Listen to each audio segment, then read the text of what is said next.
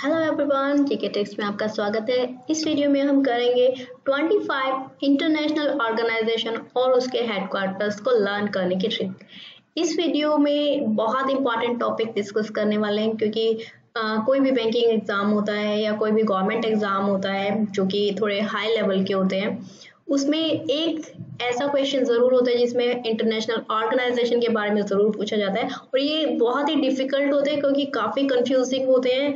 बहुत सारे नाम होते हैं, बहुत सारे कंट्रीज के नेम होते हैं, तो बहुत मुश्किल होता है। ठीक है, तो मैं इस वीडियो में 25 कवर करूंगी और नेक्स्ट वीडियोस और बनाऊंगी इन्हीं पर। So please don't forget to subscribe and hit the bell icon. Okay, जितना ज्यादा आप सब्सक्राइब करेंगे उतना ज्यादा मैं एनकरेज होंगी और वीडियोस बनाने के लिए। Okay, thank you. तो आप चलते हैं वीडियो को डिस्कस करते हैं। सी, सबसे पहले मैंने इसमें क्या किया है, सभी जितने भी ऑर्गेनाइजेशन है उनको सॉर्ट आउट किया है उनके हेडक्वार्टर के बेस पे। सी, जितने भी अभी मैं डिस्कस करने वाली हूँ वो होंगे हेडक्वार्टर न्यूयॉर्क सिटी के, यूएसए। ठीक है, इससे क्या होगा, आपके लिए बहुत इजी हो जाएगा क्योंकि क्वेश्चन जो आते हैं वो सिर्फ एक सिंगल ऑर्गेनाइजेशन पूछी जाती है और सिंगल ऑर्गेनाइजेशन का एकदम से क्लिक करना बहुत मुश्किल हो जाता है क्योंकि सब मिक्स हो सकता है, इवन इफ कि आप कितनी भी अच्छी ट्रिक लगा लें। ठीक है, तो इसमें हम जो मेन हम लेके चलेंगे कीवर्ड वो होगा हेडक्वार्टर। हेडक्वार्टर है कहाँ? ठीक है, जैसा कि मैंने यहाँ पर न्यूयॉर्क सिटी के सभी हेडक्वार्टर लिए और न्यूयॉर्क सिटी से हम क्या लिंक करने वाले हैं, न्यूयॉर्क मूवी सभी ने देखी होगी। ठीक है, कभी ना कभी सॉन्ग देखा होगा, कुछ भी देखा होगा, आपको पता है कि न्यूयॉर्क सिटी से हम क्या लिंक कर सकते हैं, न्यूयॉर्क। न्यूयॉर्क एक मूवी थी जिसके बारे में सब जानते हैं, चाहे देखा हो या नहीं देखा हो, ओवरऑल हमें पता है कि मूवी में क्या हुआ था। ठीक है, ओके, तो इसे स्टार्ट करते हैं। सबसे पहले मैं यहाँ पर आपको कीवर्ड्स बताती हूँ। UN, union nation. Union nation का कीवर्ड हम ले रहे हैं कि नेशन। नेशन, अब साथ के साथ मैं आपको मेमोरी ट्रिक भी बता रही हूँ। न्यूयॉर्क सिटी में हुआ क्या था, न्यूयॉर्क मूवी में हुआ क्या था कि वो अपने नेशन में नहीं थे। मतलब क्या है कि वो इंडिया में नहीं थे, वो बाहर थे, न्यूयॉर्क में थे। ठीक है, तो न्यूयॉर्क मूवी में क्या था, वो इंडिया में नहीं थे, दूसरे नेशन में थे। ठीक है, ओके, सेकंड देखते हैं, यूएनएईसी, United Nations atomic energy emission. United nation same thing है, मेन जो कीवर्ड हम ले सकते हैं वो है एटॉमिक एनर्जी। एटॉमिक एनर्जी मतलब क्या हुआ कि एटम हम ले सकते हैं कि एटम बॉम्ब, एटम की एनर्जी। ठीक है, उसमें एक्चुअल में क्या हुआ था कि जो हीरो था मूवी का, उस पर क्या था कि उसने उसके पास कोई एटम बॉम्ब या फिर एटम एनर्जीज वो कहीं ना कहीं अपने पास रखता है, उस पर ये ब्लेम लगा था। तभी वो जो 9/11 का प्रॉब्लम हुआ था वो उसको ब्लेम कर रहे थे कि वो कहीं ना कहीं लिंक्ड है किससे, एटॉमिक एनर्जी से। सी, अब जैसे जैसे मैं बता रही हूँ जो मूवी है आपके बैक एंड पर चलनी चाहिए, जो जो पॉइंट्स मैं बता रही हूँ, जितनी ज्यादा आपके दिमाग में क्लियर पिक्चर होगी, आई बेट कि जैसे ही वीडियो खत्म होगी आप अपने आप से कोई भी ऑर्गेनाइजेशन पूछे आपको पता होगा वो कौन सी हेडक्वार्टर में है। ठीक है, हेडक्वार्टर कौन सी कंट्री में है। Okay, so atomic energy New York city से बिलोंग करता है क्योंकि न्यूयॉर्क में क्या हुआ था, जो एटम का जो ब्लेम लगा था वो क्या था, मतलब एटॉमिक एनर्जी या फिर एटम बॉम्ब्स कौन रख रहा था, न्यूयॉर्क का जो हीरो था। ठीक है, और न्यूयॉर्क मूवी में क्या हुआ था, United Nations capital development fund, यूएनसीडीएफ। और न्यूयॉर्क मूवी में क्या हुआ था कि एक्चुअल में वो लोग क्या कर रहे थे, सी, जब आप अपने नेशन में ना रह के दूसरे नेशन में रह रहे हो तो आप उसकी कैपिटल यूज करते हैं। कैपिटल में यहाँ पर मीनिंग मनी ले रहे हैं। ठीक है, कैपिटल डेवलपमेंट फंड, कैपिटल मतलब मनी था जो कि डेवलपमेंट के लिए आप यूज कर रहे थे उस फंड को अपने लिए। ठीक है, ठीक है, तो यहाँ पर एक्चुअल में क्या हुआ था कि मूवी में हीरो को प्रॉब्लम आई थी जस्ट बिकॉज कि वो इंडियन था। ठीक है, और क्योंकि वो सभी बाहर वालों को, मतलब न्यूयॉर्क के जो मैं कह सकती हूँ जो स्टार्टिंग से लोग रहते थे उनको ब्लेम नहीं किया गया, जो बाहर से लोग वहां शिफ्ट हुए तो उनको ब्लेम किया जा रहा था। तो यहाँ पर उनको और भी इश्यूज थे जिनकी वजह से उन्होंने दूसरों पर उंगली उठाई थी। वो क्या था कि वो जो वहां के कैपिटल फंड थे डेवलपमेंट के लिए यूज करे थे अपने। ठीक है, तो ये भी प्रॉब्लम थी। ओके, नेक्स्ट चलते हैं, यूनाइटेड नेशंस चिल्ड्रंस फंड। मतलब क्या था कि अब हम सेकंड पार्ट पर आते हैं। मूवी में क्या हुआ था कि एक तो वो अपने नेशन में नहीं रह रहे थे, दूसरा फिर उसको हीरो को क्या होता है कि एटॉमिक एनर्जी मतलब कि एटम बॉम्ब या फिर ऐसी चीजें रखने का ब्लेम आया, ठीक है, क्योंकि वो 9/11 का सस्पेक्ट था, तो उनको लग रहा था कि और भी चीजें हैं जो कि लिंक्ड है, हम वो चीजें निकाल सकते हैं, ठीक है। थर्ड प्रॉब्लम फिर उनको थी कि हमारे ही देश में रहते हैं और हम ही से गद्दारी कर रहे हैं, हमारे ही कैपिटल जो है वो यूज कर रहा है, हमारे ही मनी जो है यूज कर रहा है अपने डेवलपमेंट के लिए, तो उनको इस चीज से प्रॉब्लम थी। ओके, नेक्स्ट जो सेकंड पार्ट में आते हैं, तो जैसे वहां पर एक सॉन्ग भी स्टार्ट होता है, जो दूसरा हीरो है वो एंट्री करता है और क्या होता है, कैटरीना कैफ जो है अपने चाइल्ड को रिसीव करने आई होती है, तो यहाँ पे चिल्ड्रन मतलब चाइल्ड का एंट्री होती है। तो यहाँ पर सेकेंड चीज क्या होती है कि चिल्ड्रन के लिए भी फंड यूज कर रहे थे, क्योंकि नॉर्मली जब आप यूएस में जाते हो तो आपको फंड मिलता है कि आपका जो चाइल्ड है वो अप टू हायर क्लासेस आपको फ्री मिलता है, आपको पैसा मिलता है कि आप फ्री स्टडी करा सकते हो अपने चाइल्ड को, ठीक है। तो सेकेंड पार्ट में जाते हैं मूवी के, जब उसका चाइल्ड आता है, ठीक है, तो चाइल्ड जो है वो चिल्ड्रन जो है वो फंड भी यूज कर रहे हैं, ओके, ठीक है। मतलब आप मूवी को उस तरह से देखिए अपने पॉइंट ऑफ व्यू से, ठीक है। चिल्ड्रन मतलब इसके फंड के लिए भी पैसा यूज किया जा रहा है उनकी कंट्री का, कहाँ का, न्यूयॉर्क का, ठीक है। Next is nation development programme, ठीक है। अब वो वहां पर क्या दिखा रहे हैं मूवी में, जैसे वो एंट्री कर रहा है दूसरा हीरो और वो क्या देख रहा है कि वो ऐसा दिखाने की कोशिश करे कि हम आपके नेशन के लिए डेवलपमेंट प्रोग्राम में पार्टिसिपेट कर रहे हैं। मतलब क्या, वो ऊपर से प्रिटेंड कर रहे हैं कि हम आपके लिए वर्क कर रहे हैं, मतलब आपकी कंट्री के लिए वर्क कर रहे हैं। ये कब क्या बात है, जब वो ऑलरेडी सब कुछ हो चुका है और फाइनली जब उनकी फैमिली में वो लोग रह रहे थे, ठीक है, तो वो उनको ही इंस्पेक्ट करने आया होता है कि एक्चुअल में वो किसी गलत काम में है या नहीं। हीरो दूसरा हीरो उसको चेक करने आता है, तो वो ऊपर से क्या दिखा रहे हैं कैटरीना और वो कि हम नेशन के डेवलपमेंट प्रोग्राम में हैं, मतलब हम नेशन के डेवलपमेंट के लिए ही अच्छा काम कर रहे हैं, ठीक है। और वो एक्चुअल में क्यों कर रहे होते हैं, क्योंकि जो कैटरीना है उसने हीरो को रेस्क्यू किया था, ठीक है। रेस्क्यू कब किया था, जब उन्होंने न्यूयॉर्क वालों ने उसको पकड़ लिया था, उसको बहुत बुरे से मारा था और फिर उसने उसको छुड़ाया था, मतलब उसको रेस्क्यू कराया था उस चीज से, और फाइनली उसने अपने पास सहारा दिया था उसको, ठीक है। तो ये क्या हुआ, international rescue committee, okay. But at the end जब मूवी खत्म होती है, लास्ट में क्या होता है, एट द एंड हमें क्या पता चलता है कि वो किसी गलत काम में ही थे, ठीक है। हीरो जो है एक्चुअल में गलत काम में था, किसमें, वैसे हम क्या कह सकते हैं, नॉन अलाइन। अलाइन का मतलब क्या होता है, सीधा कुछ अलाइन हो गए, मतलब प्रॉपर चीजें होना। नॉन अलाइन होना मतलब कि चीजें सही नहीं होना। तो यहाँ पर क्या हम यूज कर सकते हैं, नॉन अलाइन मूवमेंट कर रहा था एक्चुअल में मूवी में वो, क्योंकि वो उन चीजों को लेके परेशान हो चुका था जो भी उसके साथ हुआ, तो फाइनली वो गलत कामों में ही था। इसे हम वर्ड क्या दे रहे हैं, नॉन अलाइन मूवमेंट, ओके। तो मैं वन बाय वन आपको नेम ऑफ ऑर्गेनाइजेशन बताऊंगी और अपने माइंड में आप मूवी के पिक्चर आप प्लीज उसको जरूर अच्छे से इमेजिन कीजिए, ठीक है। फर्स्ट इज यूनियन नेशन, मतलब वो दूसरे नेशन में रह रहे थे। United nation atomic energy commission, वो एटॉमिक एनर्जी अपने पास रखे हुए थे। नेशंस कैपिटल डेवलपमेंट फंड, मतलब नेशन का जो कैपिटल है वो यूज कर रहे थे अपने डेवलपमेंट के लिए। यूनाइटेड नेशंस चिल्ड्रंस फंड, मतलब अपने चिल्ड्रन के लिए भी नेशन का ही फंड यूज कर रहे थे। यूनाइटेड नेशंस डेवलपमेंट प्रोग्राम, मतलब वो ऐसा शो कर रहे थे कि हम नेशन के डेवलपमेंट के लिए ही काम कर रहे हैं। इंटरनेशनल रेस्क्यू कमेटी, बट वहां पे मेन एक चीज जो हुई थी, जो कैटरीना है उसने क्या किया था, हीरो को रेस्क्यू किया था जब वो प्रॉब्लम में था बहुत ज्यादा।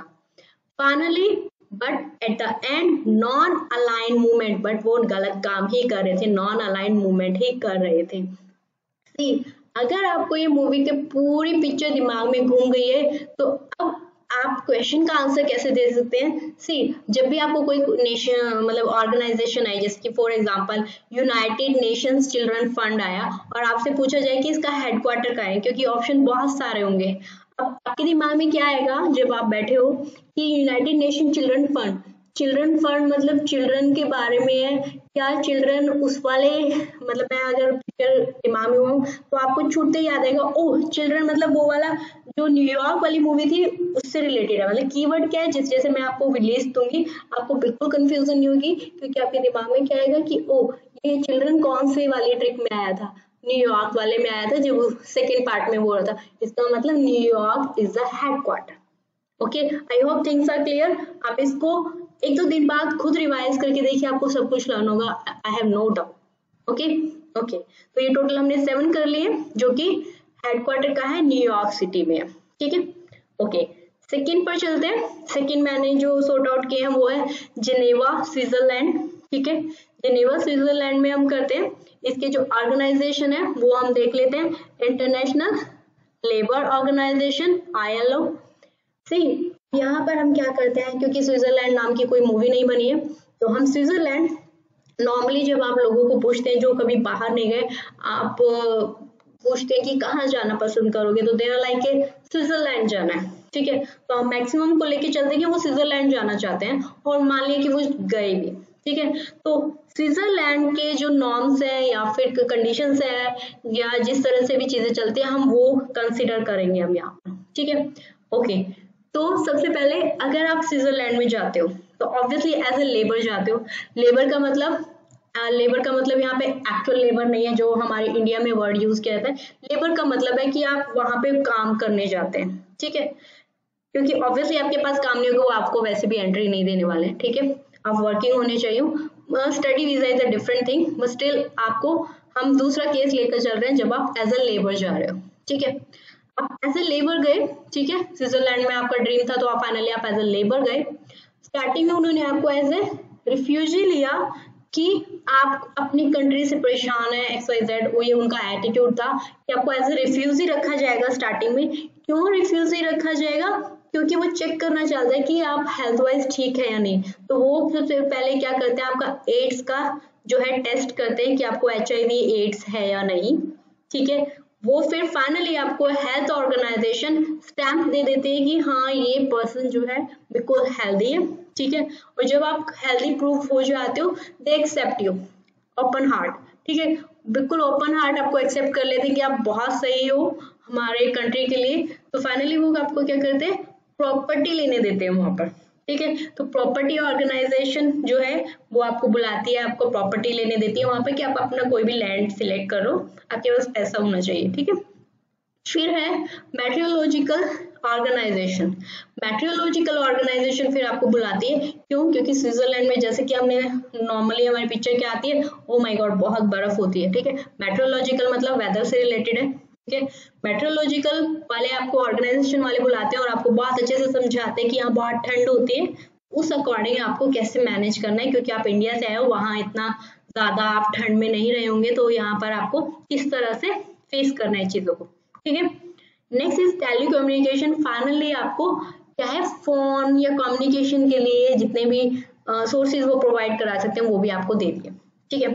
ओके, तो हम यहाँ पर अपनी ऑर्गेनाइजेशन के नाम देख लेते हैं। International labour organisation, as a labour आप चाहते हैं। United Nations high commissioner for refugees, as a refugee accept करते हैं पहले वो आपको।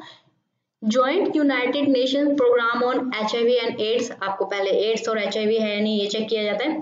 देन वर्ल्ड हेल्थ ऑर्गेनाइजेशन वाले आपको स्टैंप दे देते हैं कि यू आर प्रॉपरली फिट, ठीक है, healthy you are. World intellectual property organisation वाले आपको बुलाते हैं कि आप बहुत ही हेल्दी हो, अब आपको एक प्रॉपर्टी यहाँ पर हम लेने देंगे, ठीक है। वर्ल्ड मेट्रोलॉजिकल ऑर्गेनाइजेशन, वहां पर आपको वेदर के लिए बहुत अच्छे से समझाया जाएगा। क्यों? क्योंकि स्विट्जरलैंड में बर्फ बहुत होती है और आपको आदत नहीं होती, ठीक है। देन इंटरनेशनल टेलीकम्युनिकेशन यूनियन, फिर आपको क्योंकि ऑब्वियसली आपको घर पे भी बात करनी है, बहुत सारे वाईफाई चाहिए, फोन चाहिए, सब कुछ चाहिए होता है, तो टेलीकम्युनिकेशन वाले भी आपको बुला के ये सब प्रोवाइड कराते हैं, ठीक है। तो ये सब किसके बारे में बात करते हैं, स्विट्जरलैंड जिनेवा के बारे में बात करते हैं जब आप वहां गए। ओके, अभी फर्दर हम और बताएंगे इसके बारे में। अब आपको ये सब जो फैसिलिटीज है ये दे दी गई है।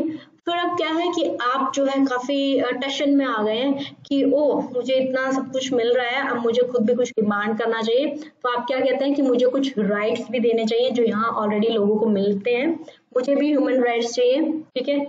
फिर आप क्या कहते हैं कि ओ अब यहाँ पर फाइनली हमें प्रॉपर्टी भी मिल गया, तो हमें ट्रेड भी स्टार्ट करना है, मतलब हमें अपना यहाँ से व्यापार भी करना है। तो ट्रेड ऑर्गेनाइजेशन में जाकर आप वहां पर भी हक मांगते हो, ठीक है। फिर आप हॉकी फेडरेशन में जाते हो। हॉकी फेडरेशन में क्यों जाते हो? क्योंकि आप इंडियन है और इंडियन का जो गेम होता है, ठीक है, नेशनल गेम होता है, वो होता है हॉकी।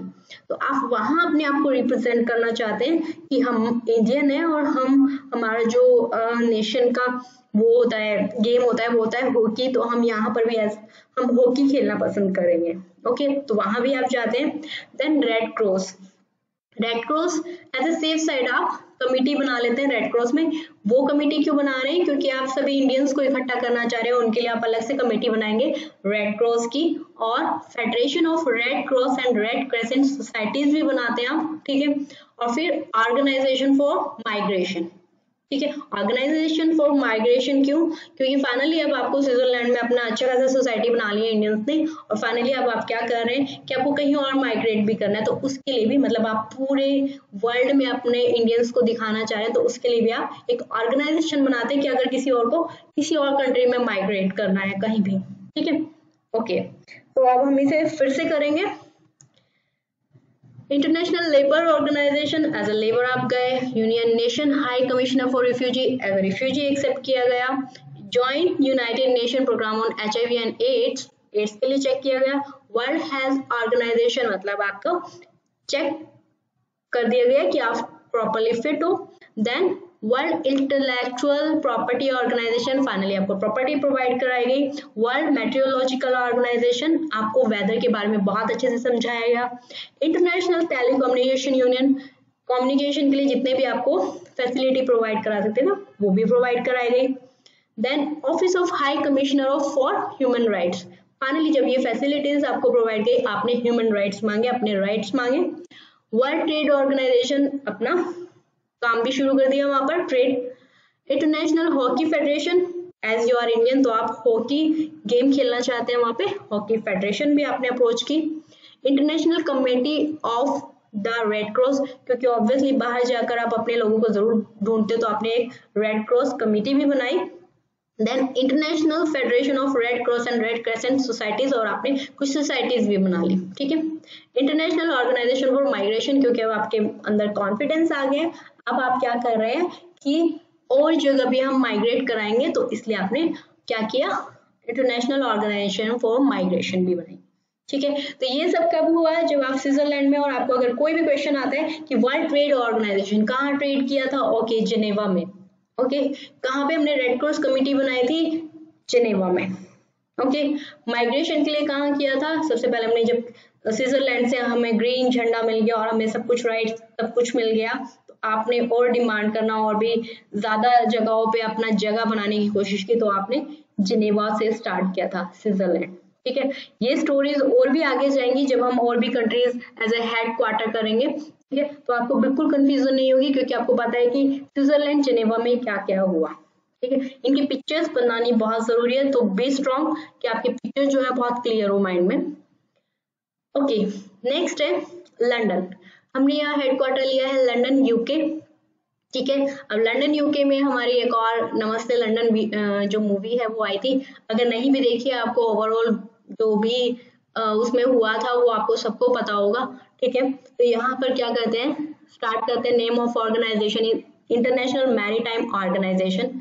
जो स्टार्टिंग में जो मूवी स्टार्ट होती है वो कब स्टार्ट होती है कि कैटरीना इंडिया आती है, उसके फादर उसको फोर्स करते हैं शादी के लिए, ठीक है, मतलब मैरिज के टाइम से स्टार्ट होती है, ठीक है। मूवी में स्टार्टिंग में क्या होती है, मैरिज होती है, ठीक है, जहां पर वो क्या करते हैं, कॉमनवेल्थ ऑफ नेशंस, यहाँ पर जो है अगर हम उसके फादर, क्योंकि वो सब कुछ क्या हो रहा था, अपने फादर से प्रॉब्लम थी उसको और फादर से ही बदला लेना चाह रही थी, फादर के अगेंस्ट ही वो सब कुछ प्लान कर रही थी जब भी उसकी शादी हो रही थी। तो कॉमनवेल्थ ऑफ नेशंस मतलब वो अपने नेशन में ही शादी करना चाहती थी, उसके फादर चाहते थे किसी इंडियन से करें, तो यहाँ कॉमन कॉमन प्रॉब्लम क्या थी, हम यहाँ वेल्थ हटा देते, कॉमन प्रॉब्लम क्या थी, जस्ट आपको नॉर्मली भी स्ट्राइक कर सकता है कि कॉमन कहाँ आता है, कॉमन वेल्थ, ऑर्गेनाइजेशन का नेम कॉमन कहाँ आता है, कॉमन वेल्थ। ओके, तो कॉमन प्रॉब्लम कहाँ थी, नेशंस की थी, कि वो इंडियन से नहीं शादी करना चाहती थी, कहाँ शादी करना चाहती थी, किसी बाहर के लंदन में ही कहीं से करना चाहती थी, बट प्रॉब्लम वहीं आ रही थी। ठीक है, then Commonwealth games, Commonwealth games federation मतलब क्या है कि उन्होंने दोनों ने गेम खेला, फादर ने भी उधर गेम खेला, इधर डॉटर ने भी गेम खेला था। ठीक है, कि उन्होंने इंडिया में आके फंसाना चाहा, उन्होंने कैटरीना ने अलग गेम खेला। ठीक है, तो दोनों ने कॉमन एक गेम भी खेला। ठीक है, नेक्स्ट इज, और यहाँ पर हम जस्ट एक इमेजिन कीजिए मूवी में कि टेनिस खेल रही है, कौन, कैटरीना। ठीक है, वो वहां पर अपनी जब कंट्री वापस चली जाती है वो टेनिस खेल रही है। ओके, ये इमेजिन करना बहुत जरूरी है। ये कौन सी मूवी में हो रहा है, जब आप नमस्ते लंदन मूवी देख रहे हैं। ठीक है, कि मैरिज के टाइम पे प्रॉब्लम हुई, कॉमन नेशन की प्रॉब्लम हुई, और फिर उन दोनों ने कॉमनवेल्थ गेम खेला, और फाइनली जब मूवी आगे बढ़ती है तो वो टेनिस खेल रही है। ठीक है, और वहां पर टेनिस खेलने का मतलब क्या है कि दोनों साइड से टक टक टक हो रहा है, मतलब वहां जाके उसने अपना रंग दिखा दिया और दोनों तरफ से बज रही है, किसकी, अक्षय कुमार की। ठीक है, और फाइनली जो अक्षय कुमार है यहाँ पर उसके एंड से अगर हम देखें तो वो bank for reconstruction and development, अब ये बैंक फॉर रिकंस्ट्रक्शन और डेवलपमेंट में हम इस तरह से ले सकते हैं कि फाइनली वो क्या कर रहा है, रिकंस्ट्रक्ट करने की कोशिश कर रहा है, क्या चीज, अपना रिलेशन, और डेवलप कर रहा है अपना रिलेशन बैक। पूरी मूवी वो यही कोशिश करता रहता है कि जो भी मेरे साथ हुआ, मेरी तरफ से ट्रू लव था, तो मैं उसको दोबारा से रिकंस्ट्रक्ट करता हूँ और डेवलप करता हूँ कैटरीना के मन में अपने लिए लव। ओके ओके, तो अब हम इस नमस्ते लंदन की मूवी में देखते हैं। नमस्ते लंदन मूवी में क्या होता, मैरी टाइम पे प्रॉब्लम हुई थी, दोनों फादर डॉटर ने कॉमन नेशन की प्रॉब्लम हुई थी, दोनों ने कॉमन गेम खेला।